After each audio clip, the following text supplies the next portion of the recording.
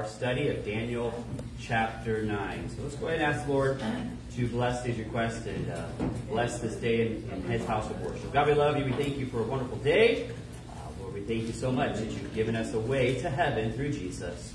And Father, we're so thankful that we have our home reserved, a mansion, Lord, reserved for us. So we get to worship and adore you for eternity. Lord, in peace and paradise. God, we're so thankful for the hope of heaven. And Lord, we're so thankful for prayer today. Lord, lots mentioned today on prayer. God, I pray that you'd help us as a people to pray to you, to praise you more and more. Lord, so much needs to be prayed upon for our country, for our families, for our church, for our city. Lord, we know that prayer changes things. Lord, we pray this morning that you hear our requests for these folks. Would you have a hand upon each and every one of these needs for our ministry.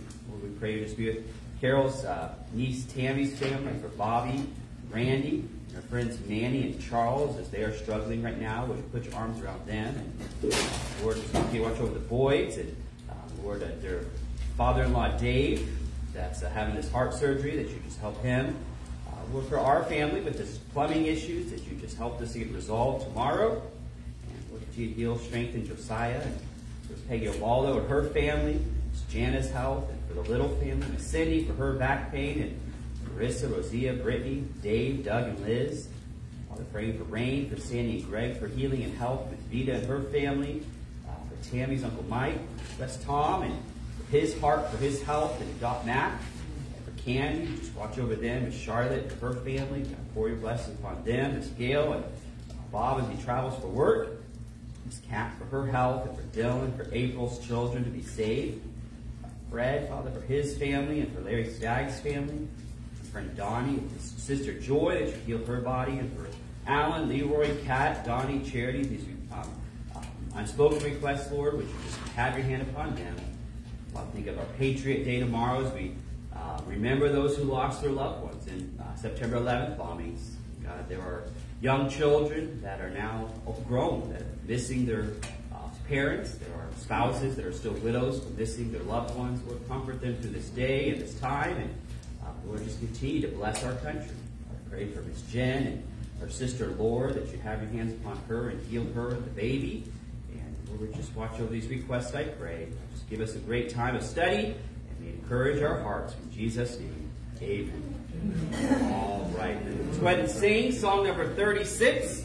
Oh, come, all ye faithful, song number 36. We'll sing the first and third verse of Oh, come, all ye faithful.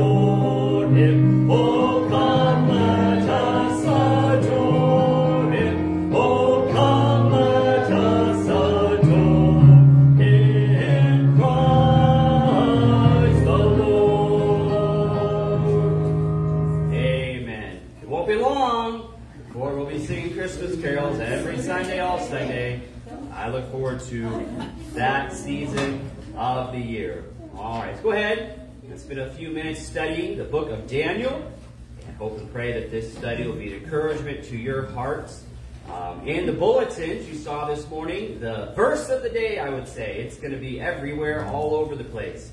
And it's also going to be our Wednesday night Bible study. But a few weeks ago, Charity was reading her Bible. And she really just hit me with something that, man, it's just not left my mind. And she was saying that, her Bible study that day was just to meditate on these two verses. 1 Thessalonians chapter 5, I believe it's 15 and 16 or 14 and 15.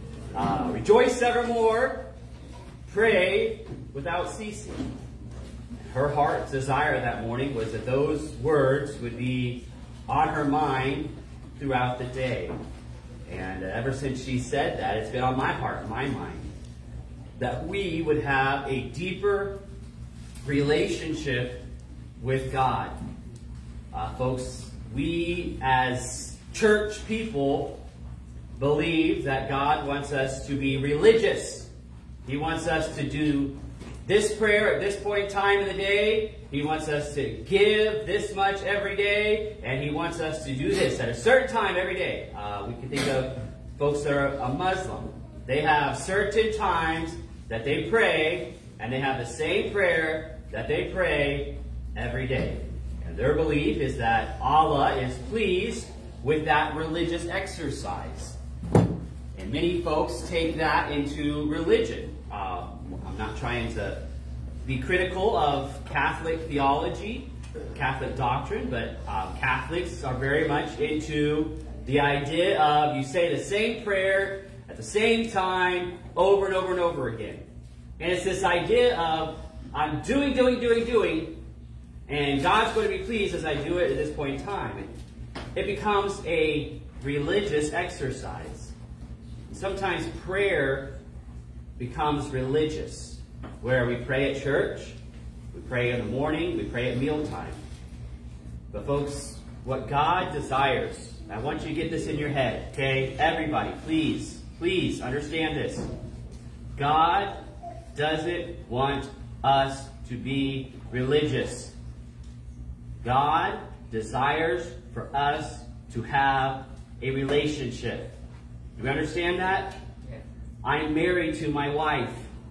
Okay? She doesn't desire, and I don't think anyone in this room desires, for your spouse or your loved one to just show you attention at certain parts of the day and then to just go away.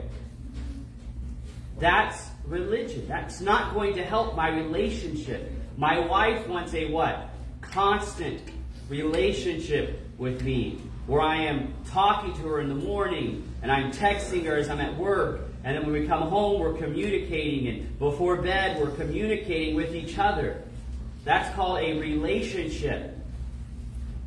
And this passage of Scripture of rejoice evermore, pray without ceasing, is the idea to understand that God desires a deep relationship with Him.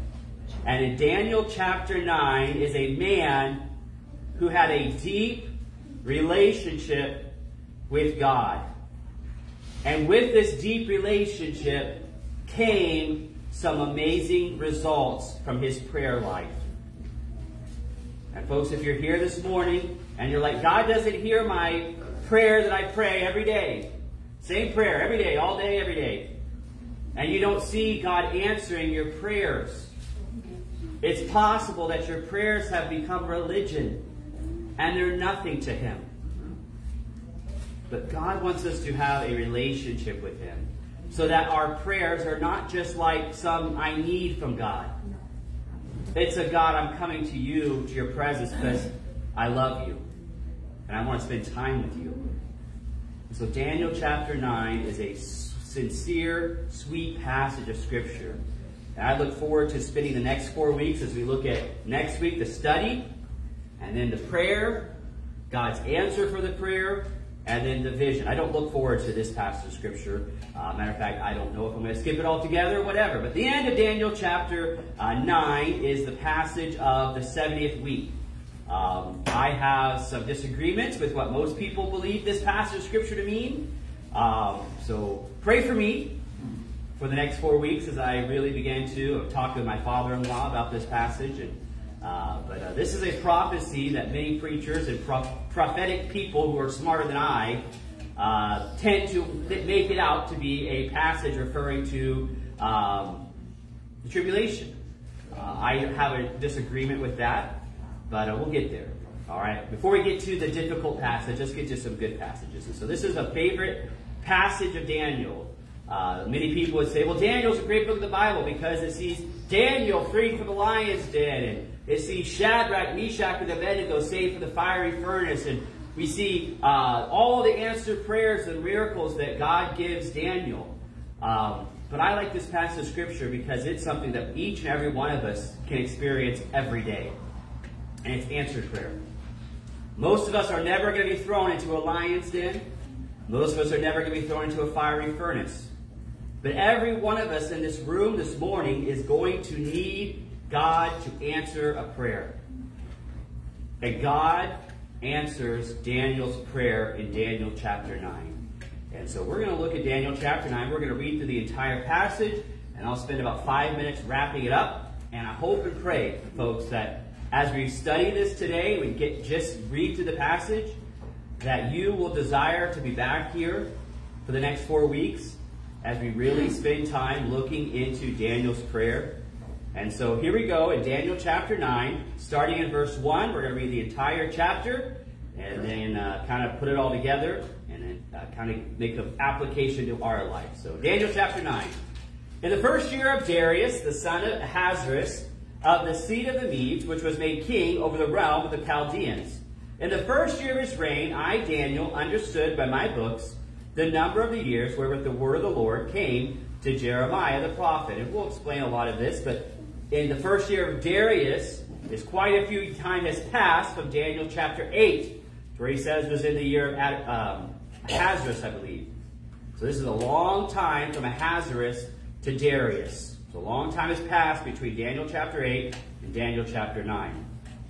He says to the prophet that he would accomplish 70 years in the desolations of Jerusalem. And I set my face unto the Lord to seek by prayer and supplications with fasting and sackcloth and ashes. And I prayed unto the Lord and made my confession and said, O Lord, the great and dreadful God, keeping the covenant and mercy to them that love him and to them that keep his commandments. We have sinned, he says, and have committed iniquity, and have done wickedly, and have rebelled, even by departing from thy precepts and from thy judgments.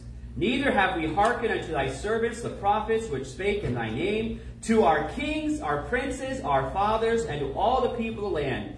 O Lord, righteousness belongeth unto thee, but unto us confession of faces as at this day, to the men of Judah and the inhabitants of Jerusalem, and to all Israel that are near and that are far off through all the countries, whether thou hast driven them because of their trespasses, that they have trespassed against thee. O Lord, to us belongeth confession of face, to our kings, to our princes, and our fathers, because we have sinned against thee. To the Lord our God belong mercies and forgiveness, though we have rebelled against him. Neither have we obeyed the voice of the Lord our God to walk in his laws, which he set before us. His servants, yea, all Israel, have transgressed the law, even by departing, that they might not obey thy voice. Therefore the curse is poured upon us. And the oath that is written in the law of Moses, the servant of God, because we have sinned against him, and have confirmed his words which he spake against us, and against our judges that judged us, by bringing upon us great evil. For unto the whole heaven hath not been done as hath been done upon Jerusalem. As it is written in the law of Moses, all of this evil come upon us. Yet made we not our prayer before the Lord our God, that we might turn from our iniquities, and understand thy truth. Therefore hath the Lord watched upon the evil, and brought it upon us for our God, the righteous in all his works which he doeth. For we obeyed not his voice. And now, O Lord our God, that hast brought the people forth out of the land of Egypt with a mighty hand, and hast gotten thee renown, as it is this day, we have sinned, we have done wickedly. O Lord, according to thy righteousness, I beseech thee, let thine anger and thy fury be turned away from the city Jerusalem, thy holy mountain, because for our sins and for the iniquities of our fathers, Jerusalem and thy people are become a reproach that are all about us. Now therefore, our God, hear the prayer of thy servant, and his supplications, and cause thy face to shine upon thy sanctuary that is desolate for the Lord's sake. O my God, incline thine ear, and hear, open thine eyes, and behold our desolations, and the city which is called by thy name. For we do not present our supplications before thee for our righteousness, but for thy great mercies. O Lord, hear. O Lord, forgive. O Lord, hearken, and do defy not for thine own work's sake. O my God, for thy city and thy people are called by thy name. And he says, and while I was speaking, and my praying and confessing my sin and the sins of my people, and presenting my supplication before the Lord my God, for the holy mountain of my God, yea, while I was speaking in prayer, even the man Gabriel, whom I had seen the vision at the beginning, being caused to fly swiftly, touched me about the time of the evening oblation, and he informed me and talked with me. He said, O Daniel, I am now come forth to give thee skill and understanding. At the beginning of thy supplications, the commandments came forth, and I am come to show thee, for thou art greatly beloved. Therefore understand the matter and consider the vision. 70 weeks are determined upon thy people and upon thy holy city, to finish the transgression, and to make the end of sins, and to make reconciliation for iniquity, and to bring in everlasting righteousness, and to seal up the vision and prophecy, and to anoint the most holy. Know therefore and understand that from the going forth of the commandment to restore and to build Jerusalem unto the Messiah the Prince shall be 7 weeks, and 62 weeks.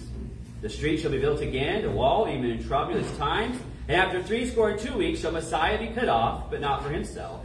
And the people of the princes shall come and destroy the city and the sanctuary, and the end thereof shall be with the flood, and at the end of the war desolations are determined.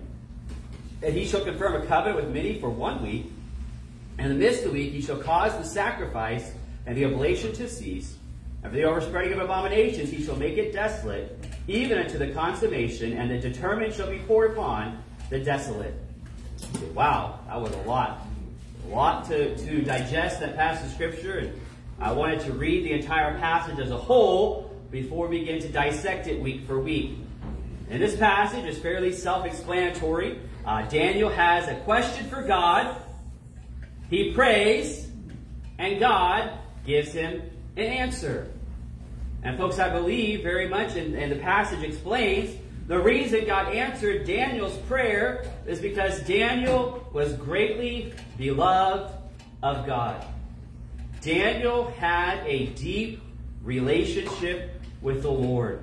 And he wanted there to be peace, and he wanted there to be harmony in his relationship, and so he confessed his sins, and he praised the Lord. And folks, the application here is the necessity of prayer, repentance, and praise in our life, so that we might not be religious people. Oh God, bless this food to our body, amen. Oh God, I come before you again, blah, blah, blah, blah, blah, blah, blah, blah, amen. That means nothing to God. It's empty. God wants us to have an intimate relationship with him so that we too would be considered greatly beloved. And those of us that have a greatly beloved relationship with God are going to see our prayers answered. And so I close with, once again, this important passage that God has laid upon our heart for the church this week. 1 Thessalonians chapter 5, verses 16 and 17. Rejoice evermore, pray without ceasing. Rejoicing evermore just simply means, number one, we have an attitude of prayer, of praise. That we would be content and thankful for what God has done for us. God has been very good to us. Amen? Amen. I know you may not feel like it today. I don't feel like it today. I feel awful after yesterday and the day before. But guess what? God is still good. And I have much to praise him for today. Salvation, for my church family, for my home, for my spouse, for my family. You know, there's this song that we sang a few weeks ago called 10,000 Reasons. 10,000 reasons that we can praise God for today. If you were to spend time and you were to put the effort into it, I guarantee you could come up with 10,000 reasons to sing and rejoice today. And praise God for it. Don't you think God likes to hear how thankful you are for him? Do you like to hear it? My boss, Mr. Ed Will at the CSD, is one of the very first bosses I've ever had, and I've worked for many pastors, who will consistently come to me and say this: Cody, I'm thankful for you. Cody, I'm glad for what you're doing here at the CSD. You know how that makes me feel? that makes me feel appreciated, that makes me feel like what I'm doing is actually making a difference. So many churches that I've worked in, I didn't get that. The only time I ever saw or heard from the pastor was when I was in trouble. And I had done something wrong. And I told my boss, I said, I was the same guy at those churches that I am here at the CSD. I showed up, I did my job, I tried to go over and above what was asked of me, yet you're the only person that seems to appreciate it. And you know what that makes me want to do? It makes me want to work harder. It makes me want to do more for Him because He appreciates it. Folks, the same is true with God. God likes to hear how we appreciate Him and how we are thankful for what He's doing in our lives. And you know what that makes Him want to do? More for us. If you appreciate what you've been given, He will continue to apply blessings into your life. And as we praise Him and thank Him and just appreciate all He's done, folks, then we begin to pray to Him more. Pray without ceasing. What does that mean, Pastor Cody? That just means constantly throughout the day. Asking God to bless this. And listen, this is not an organized prayer. This is not just some religious exercise or some counting of beads. This is just a, hey God, it's me, Cody. Just want to let you know I love you. I see someone over there that could use some help. Would you bless that person? God, it's me again. I'm having a constant state of prayer. Lord, I sinned against you today. I sinned against you just now. Forgive me. So you sin, Cody? Yeah, of course I sin. I'm human. I'm man. I have thoughts and things that I don't belong in my life. No one's perfect. Okay? You shouldn't put me on some pedestal like I'm some special, super spiritual person. No, I'm just regular, old Marvin Cody Frazier, just like you are. Okay? God, I need your help. I forgive me. God, this person needs your help. Lord, I pray that you be with my request and help me with this. It's not a religious thing, folks. This prayer is a relationship to where you can just go to God and just lay down your burdens with Him constantly throughout the day. Not on your knees, not counting beads, not thinking about what you're praying, just talking to God. Not a rehearsed thing, simply a revelation of your heart and desire for God. And I wanted to read this passage before we finish in James chapter 5. Daniel's would go right in here as well. Is there any among you afflicted? Let him pray. Is any merry? Let him sing psalms. Is any sick among you? Let him call for the elders of the church and let them pray over him, anointing with oil in the name of the Lord. And the prayer of faith shall save the sick. And the Lord shall raise him up, and he have committed sins, they shall be forgiven him. Confess your faults one to another. Pray one for another, that you may be healed. The effectual fervent prayer of a righteous man, of a greatly beloved man, like Daniel said, availeth much. Elias was a man subject to like passions as we are. Yet he prayed earnestly that it might not rain, and it rained not on the earth by the space of 3 years. And in 6 months. And he prayed again, and the heaven gave rain, and the earth brought forth her fruit. What's that passage saying, Pastor Cody? It says Elijah and Daniel were nothing special. They weren't like some super spiritual person that you could never attain to. They were just ordinary, regular folk like you and me. But they were beloved by God. And their prayers were answered, and God blessed them in a mighty way. Folks, may we draw near to God this week and ask Him to do grand things that change the globe. May we this week go to God and draw near to Him. How much? Rejoice evermore, pray without ceasing, meaning every day, all day. And ask Him to do grand things in your life, and grand things in your neighbor's life, and grand things in your enemies' lives. Grand things that change the globe. And may we have lots of things to praise God for next Sunday. Lord, let's pray. Thank you for the chance to study your word. Lord, I look forward to the study of Daniel chapter 9. Lord, I pray we'll be back. And God, I pray that this study will just encourage us to have a deep prayer life. And God, when we have questions, when we have problems, that we will go to you and that you would answer them and show us great and mighty things. Lord, bless this service this morning. May you speak to our hearts. Lord, bring visitors in. Lord, I pray that even lost folks would come in this morning, realize their need for Jesus, and accept Him as their Savior. We pray and ask in Jesus' name. Amen. Amen. Thank you, folks.